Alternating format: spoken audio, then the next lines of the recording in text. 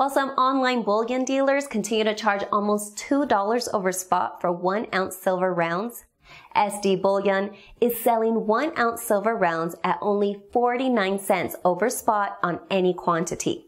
Again, that's $9.99 fine silver for just 49 cents over spot for any quantity. If you haven't joined the over 40,000 precious metals investors by making the switch to SD Bullion, what are you waiting for? You could save hundreds or even thousands of dollars on your next order. SD Bullion, the lowest prices, period.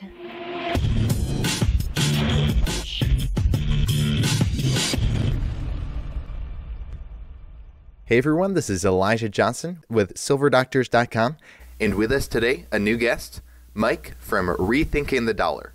Mike, thank you so much for joining us today. Well, Elijah, I appreciate you having me as a guest on your show. Looking forward to speaking with you. All right. Well, I'd first like to discuss your website, Rethinking the Dollar. Can you explain a little bit about the meaning behind its title? All right, not a problem. So just to give you an idea, just a little bit of my background. Back in my former years, I played professional sports. So I traveled the world a lot. And in doing so, I became somewhat of a currency collector. And so I lived down in Argentina and Chile and Uruguay and several countries where I had a chance to actually see firsthand what life was like in those countries. And so I ended up, collecting the currencies just as a little keepsake to bring back home here to America, just something to show my children when they got older. And in doing so, I made a lot of friends and throughout the years kept in contact with those friends and, hearing about their struggles and really finding out that their currencies is not really what they were when I was using them myself. And so a lot of people have been kind of rethinking their own currencies locally. So it kind of got me into reading up on the dollar and the Federal Reserve note. And from there, started a whole, educational journey where now I'm just trying to tell people that there's more to a dollar than what we were taught in school or what we were not taught in school. So just from my traveling years, I got a chance to see currencies firsthand and then realize that our currency is in a similar position as theirs because it's a fiat-based currency that is backed by nothing and bound to return to its intrinsic value of zero one of these days. So that's kind of how the Rethinking Dollar message started. So definitely, and I'd like to get more into that. But first, I'd like to discuss why you think it's so important that people are educated about the monetary system. Well, I believe the monetary system and understanding just, a smidget of it will open your eyes to a different reality. I'm not sure if you're familiar, but it was years ago, a movie called The Matrix. And so I was actually in college during that time frame. When the movie came out, it was a movie that kind of opened my eyes to the fact that, we're presented with a fake reality as far as just the day-to-day life we have here in America. And so that movie kind of opened my eyes up to the fact that there's more to every piece of, information that we've learned in school. And then I got to asking myself, I went pretty much from preschool all the way to a college degree studying business. And I learned absolutely nothing about money, like actual money, its history, other than just the typical things they share with us in a textbook, which coming to find out now is more watered down than anything else. But yet, I learned that our monetary system and how money functions in our economy is similar to blood to the body.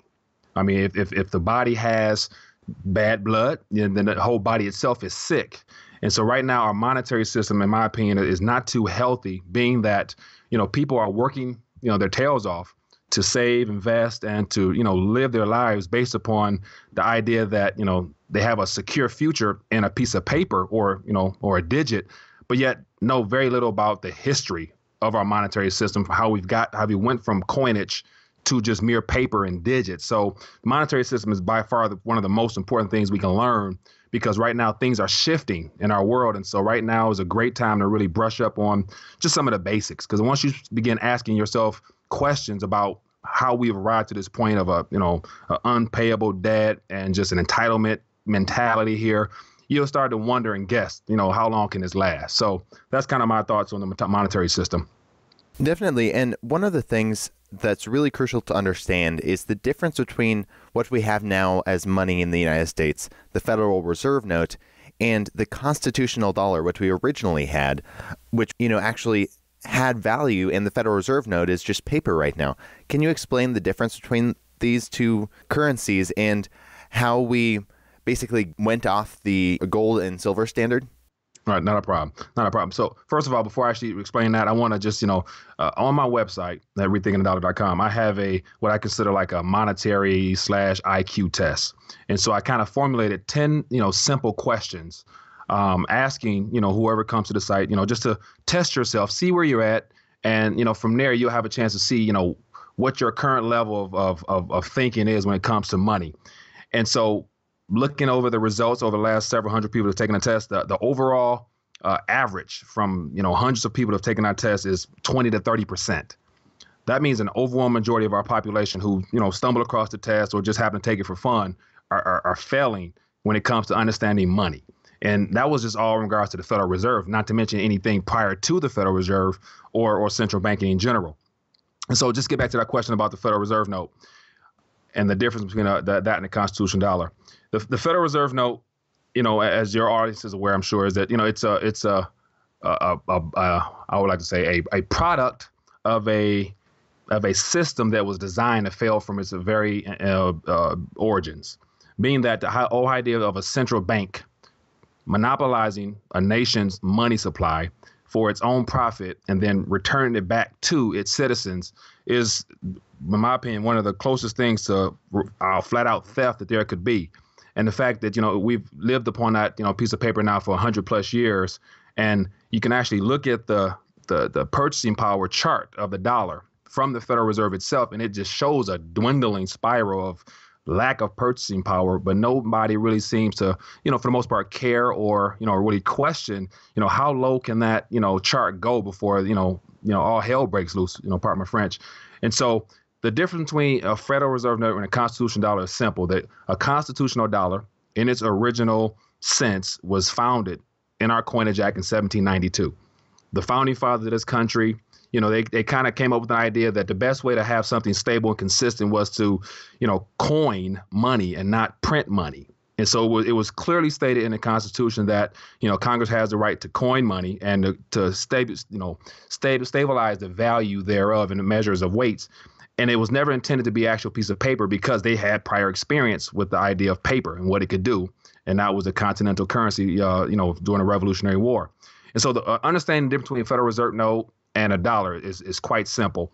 A dollar itself, according to, the Rethinking the Dollar method, it's a defined weight of silver.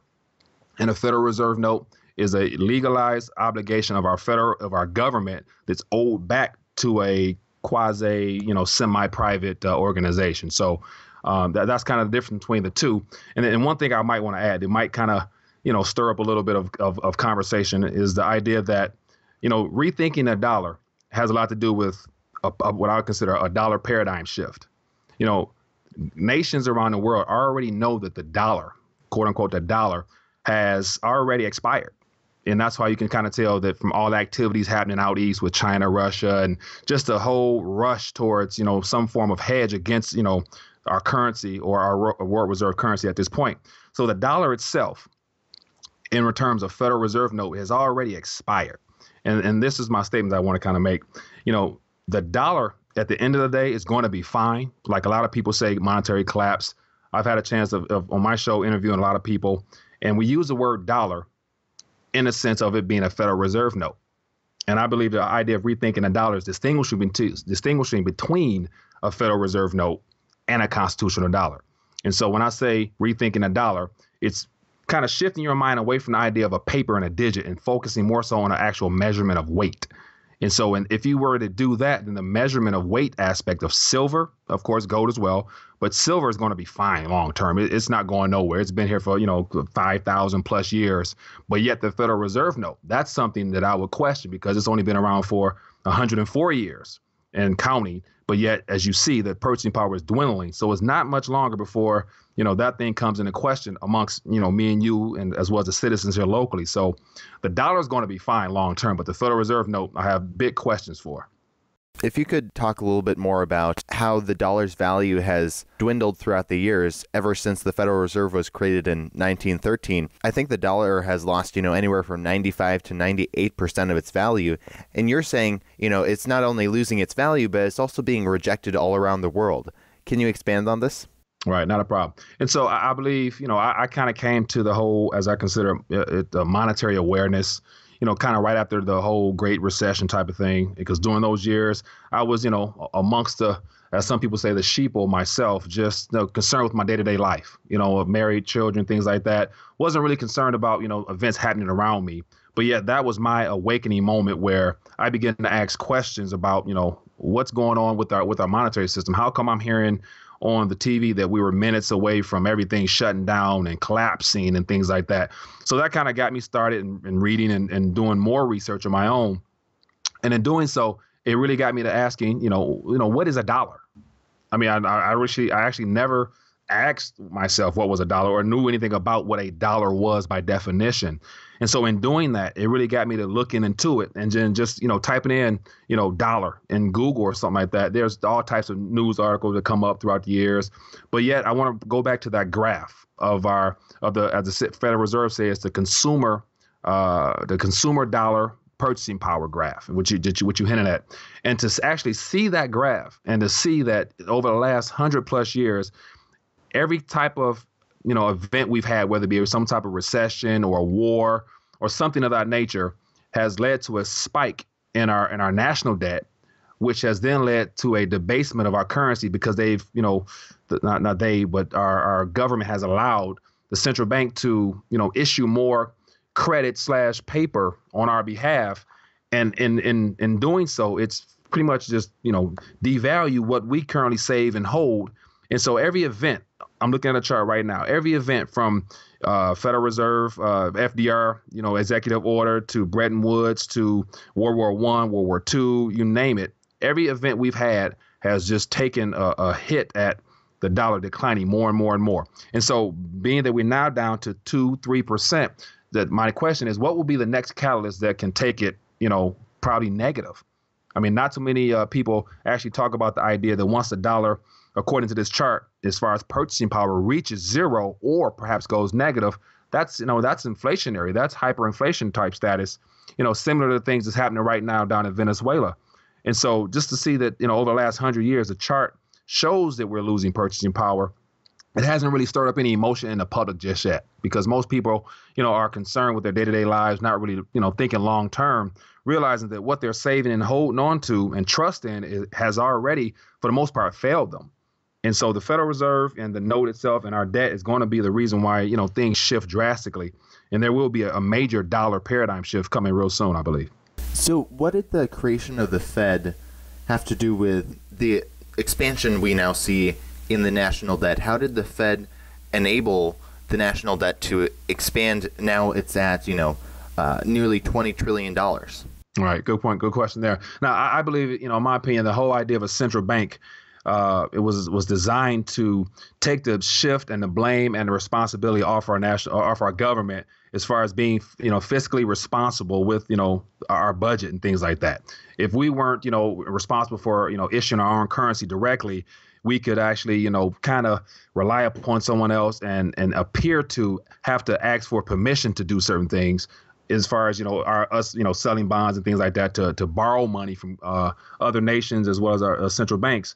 And so the Federal Reserve itself has proven to be somewhat of a crutch / aid to the, fiscal irresponsibility of our government over the last 100 years, as far as it being able to just, create digits into existence and borrow money and monetize debt and things like that. So the Federal Reserve itself has proven to be, I guess, what it was originally designed to do, which was to, privately monetize our national money and then to issue it back to us in the form of debt so that we can then return it back to them through taxation and things like that.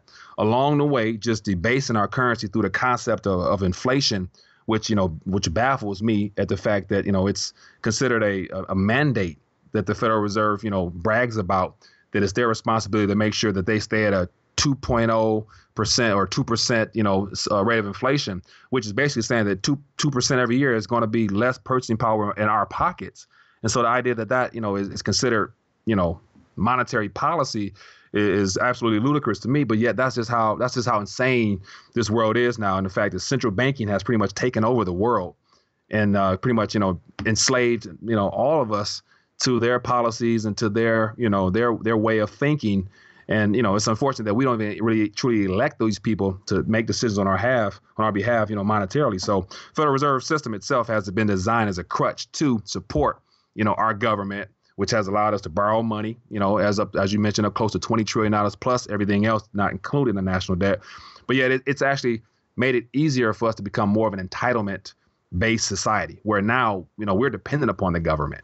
Everything that most people do has some way or another is tied into receiving some type of aid from the government. So, the Federal Reserve has been a good crutch for us, and eventually that crutch is going to be pulled from underneath us. And then at that point, we'll see who will be there to back our government's, bad fiscal habits in the days ahead. So it's going to be interesting to see, that's for sure.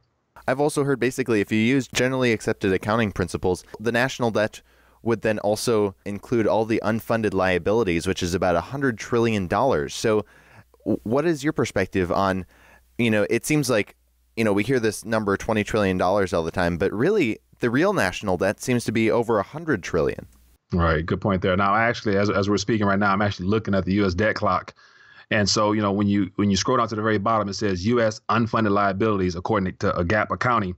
And then it kind of lists what's actually included in this number of 105 trillion, actually, as of today, according to this website here. But it's Social Security, Medicare Parts A, B, and D, federal debt held by the public, federal employee and veteran benefits. So all those, once again, entitlements or promises to the public to pay them in the future based upon work, did at that particular time when it was initially promised, it's bound to fail.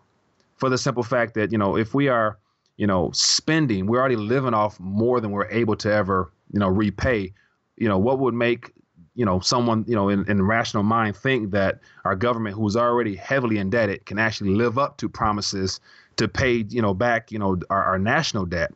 Nevertheless, 105 and counting $trillion. And so the idea that, this goes back to the idea of the Federal Reserve being a crutch, the fact that they allowed the government to make promises that they knew eventually they couldn't, live up to. And that goes back to everything happened after the Great Depression with the Social Security, Reform Act, and then in the 60s with the Great Society and things like that. Those are all designed to pacify the current generation at that time, not really taking into account, down the line, someone has to actually pay for that. And as you can, and most people nowadays aren't really working the way they used to work. So it's not enough, money going into the system to actually cover these liabilities. So it's bound to say that, a lot of people pretty soon is going to come up on the short end of the stick. And at that point, it's going to really come back as a rude awakening that they were, for the most part, duped monetarily at the time by politicians, years ago that's no longer even in office. Or most people probably couldn't even, go back in time to actually think about the politician that came up with the bill to actually make that promise to them at that time. So it was all part of the whole, monetary matrix aspect, putting lids over their eyes just to keep them, quiet in the meantime, not really worry about the reality of it having to be paid off. So it was one of those things where, the government, in order to continue to, expand into our lives and everything we do, made some promises that's bound to fail. And just to even hint off that a little bit more, I was talking at an interview with Mr. Doug Casey a few interviews back on the Rethinking the Dollar interview series, and he was mentioning how, he kind of feels bad for our generation, being that, his generation was, considered, a great prosperous time where, his family and his mom and dad, had a great, lifestyle at that particular time because they were a part of those promises. So they worked hard, they saved and all things like that. But he was saying that I feel bad for your generation, being that you guys are going to be the ones that have to foot the bill and you can't even foot the bill. And so when he said that, it got me to thinking about the idea that, we are susceptible to fall into those same traps of being, promised this and promised that, but yet, no one can actually live up to these promises. So that's something in and of itself to begin rethinking. The idea that, there's more promises given that can ever be lived up to. So, we're going to be in for a rude awakening, especially the millennial and centennial generation, which absolutely know nothing about, monetary, literacy and things like that. So unfunded liabilities will be a problem just because it's more that can ever be repaid, in my opinion. So what does this look like going forward for the, the average person, or let's say the millennials? How will this actually impact them? Well, I think it will impact a lot of us in different ways, but yet are the younger generation, especially the centennials, those that are, born within the last, turn of this century, they're the ones that were going to feel the most pain, because by the time that they reach their 20s, 30s, they may actually be under a different monetary system in and of itself. And so to try to carry those same liabilities into what might be a new monetary system will absolutely cause hardship, because they won't be able to really trust politicians to be able to make promises that they will actually be able to even really expect, even in and of themselves. I'm sorry. And so in the days ahead, the whole paradigm in regards to our monetary system will begin to change, and actually has already shifted, because as I mentioned earlier, the world, other nations outside of the U.S. already know that the monetary system has changed and shifted, and that the Federal Reserve note, aka the dollar, is already expired. So future generations will feel the brunt of that, because they're going to be expected to try to pay some of this back, but won't even have a chance to pay so, because they won't be making much money to do so. So taxation won't cover it. So I mean, how will they be able to cover that? So it's going to be a rude awakening as far as the standard of living, cost of living for us all. So, I feel bad, mostly for us, the centennial generation, because they have no clue what's going on. And we're racking up debt on their head right now as we speak. Now, besides just moving away, we've seen in the past century or so this move away from gold and silver as money, and now to have, paper as money. What about this new idea of moving to a cashless society? Can you explain a little bit about this? Not a problem. And so, in order to really understand, I believe, the cashless society, as I call it, the cashless initiative, it's good to have a very long-term perspective of our monetary system. And so if we were to go back to, the beginning of this nation here in dealing with the coinage acts and things like that, it kind of made, coins, actual money of account and units of measurement of wealth, to having gone from that to the introduction or reintroduction of, paper currency or redeemable paper, when the whole Civil War happened and the whole greenback thing came into be, shortly after that, the idea of redeeming, paper for coins was kind of put back into place. And then, to rewind that into the 20th century, where the Federal Reserve came into play. And then they kind of introduced the Federal Reserve note, which was one of about 5 or 6 other different forms of money that was used at the time with, gold and silver. They had bank notes, they had, U.S. Treasury notes and things like that. So just to see the evolution of how we went from coins to redeemable paper to solely fiat paper. And then, once the gold standard and the Coinage Act of 1965 kind of ended the tie with gold and silver coins itself to solely a paperback, it kind of seems like the only thing next to try is to remove the paper even of itself. So to go from gold to paper backed by gold to nothing but paper, the next step, in my opinion, would only be naturally to go, digital, to where, right now most of our money is in the form of digits anyway when we use our credit card, debit card, and things like that. And so the fact that you see other nations around us begin to attack cash and make cash seem like it's more of a terrorist thing that's used to hide things and to evade taxation, things like that, which in small cases, I'm sure it is. But yet the idea of removing our personal property has already taken place when gold and silver coins were removed from our, our great grandparents, and us giving bills of receipt in the form of paper. So the next obvious move is going to be to go digital, because that seems to be the trend with technology advance. And now we have all these different forms of paying, whether it be, the Apple Pay and the smartwatch pay, and so many different ways now of transacting, amongst one another in the form of just using smart technology. And so the fact that, the euro, 500 euro note a couple years ago was, removed. And then you have the Indian rupee just recently, they removed currency there. And then, former Secretary of Treasury here, Larry Summers, mentioned about removing the $100 bill from circulation. So just the mere fact they've done it in some countries and they've mentioned it here lets me know what ultimately the plan might be, which is to go digital. So it's only natural, and I think kind of like common sense, to think that, if the government continues to grow and to invade into our privacy, as they have shown to have done throughout the years, it's only natural that they would want to remove physical cash, which is that last link to kind of just, knowing everything we do on a daily basis. So the cashless initiative will eventually come, especially as we get further into the year and years ahead where the banking system, begins to have problems. And, if there's any chance of us, going below 0% interest rates, which we're currently at now, and banks actually starting to charge us, a good hefty amount of money to hold our accounts there, then it's going to be a real, cramp to crack down on cash, because everyone's going to go to cash. So at that point, we can kind of expect some type of law to say, hey, cash is no longer valid and we want it back or something like that. So I think the cash initiative is going to happen. It's just a matter of when.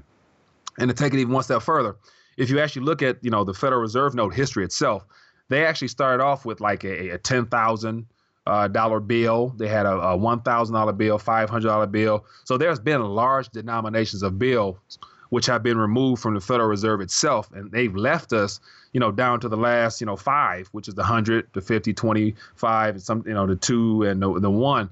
And so removing 100 and then possibly the 50, it wouldn't be far-fetched in my opinion. I mean, they've took a good chunk of their own currency back, so it's possible it could happen. And one thing I like to say kind of jokingly is that if the Fed giveth, the Fed can taketh away. So, it's something I wouldn't put past them being able to do or wanting to do one of these days. All right. And before we let you go, did you want to share with the viewers some insights about maybe how they can take action, I guess, in their own life and maybe prepare for, further devaluation of the dollar and moving to a cashless society? How can people at least prevent themselves and maybe educate others about how to prepare for this so that they're not hurt as much? Right. Good question, Elijah. I believe that the best preparation ultimately will be to, be monetarily aware, to have, firsthand knowledge of our entire monetary system and how it relates to present events. To be able to, just not be so concerned with your current reality of, your daily life of, getting up, working, saving, things like that, but really looking beyond your own personal lifestyles and looking at others, looking at other countries. And like on my news program I cover world events because I believe that everything happening in Venezuela right now or in Zimbabwe or, anywhere else where they're struggling, I kind of consider those people, like my family. They're like my brothers and sisters. So I'm really concerned with learning about their struggles and seeing how they are, adapting to the harsh realities that they're living. And so I think, preparation starts with education. The more you know, the more you are empowered to take action within your own lives. And then once you begin taking, practical steps, whether it be just, receiving alternative, methods of storing wealth in the form of, gold, silver, cryptocurrency, things like that, extra can of food in your cupboard or bottled water and things like that. So just small things add up over time, but it starts with education. And so I want to actually hint at a book that I've read a long time ago, which kind of helped reshift my thinking and kind of gave me that different dollar paradigm perspective. It's a book called Paradigms by Joe Baker, and it's about being able to predict the future. And actually, the subtitle is The Business of Discovering the Future. And in his book, he talks about the paradigm and how paradigms shift, what a paradigm is, and really beginning to look at your entire world from a different perspective. And he used several examples about how, paradigms shift whenever problems are discovered. And right now our country, is facing a major problem, not only with this debt, but just the political structure of our country. So there's already, trends that are forming, which are presenting problems. And so the paradigm surrounding all that has already shifted, as I hinted at earlier. Other nations around us already know that the United States of America is in turmoil. So it's just a matter of time before either we cause a complete meltdown of our own actions or something outside of us is done. And so education in regards to, thinking differently and renewing our minds in regards to what's going on around us, it will really play a big difference down the line outside of the physical things of, things I mentioned earlier as far as the natural preparation. So getting education would definitely go a long way, as well as watching shows such as yourself and where you do a good job of educating and informing people and keeping people up to date. So things like that, alternative means outside of status quo will definitely help people go, down a long time. And then also for younger kids, I think, as I mentioned earlier, the centennials, they're the ones that are at the greatest risk of a complete, just a rude awakening because they're growing into a digital age where all they know is digital transactions. And so, I have children myself and just recently to try to reach out to those that don't have a chance to watch shows like this, or people who are not interested in things of this nature. I wanted to find a way to try to, get at them and to let them know that, you're working hard for something that technically doesn't even belong to you. So you are in need of a true monetary awakening. And so I kind of penned a couple of ideas in the form of what I consider dollarcation. And so actually I came together with all these different historical events and put it in an infographic, and I actually made it for my son. But yet I realized that majority of people, even adults, people that in my circle, don't really know these things. So it's something I kind of made available and just actually put on my website not long ago. But yet it's designed to be a starting step or a piece or a tool to help people begin asking questions. And the biggest question they're probably going to be able to ask one of these days is, what is a dollar? So that's kind of my thoughts there. But other than that, education, I believe, is the first step, and then everything else will follow from there. All right. Well, Mike, thank you so much for your time today. Before we let you go, did you want to share with the viewers any last thoughts you had and where they can find you online? Yeah, sure, Elijah. I appreciate you taking time to sit down and speak with me. It's been a pleasure to talk to you. I thank you for the work you do. I've learned a lot from your videos throughout the years. And then if you want to find out more about the Rethinking the Dollar concept, you can just go to rethinkingthedollar.com and get a chance to actually take that money IQ test I mentioned earlier. And then from there, I wrote an ebook that is doing quite well. And then also the Dollarcation link. If you just hashtag Dollarcation into your social media site, something will pop up that'll take you towards this infographic I was talking about. And other than that, I do a YouTube channel as well, rethinkingthedollar.com. So other than that, that's where you can find me at. And just I share as much information as I can on this subject, which I believe is one of the most important subjects we are facing right now. So that's Rethinking the Dollar. Once again, thank you so much for your time today. My pleasure.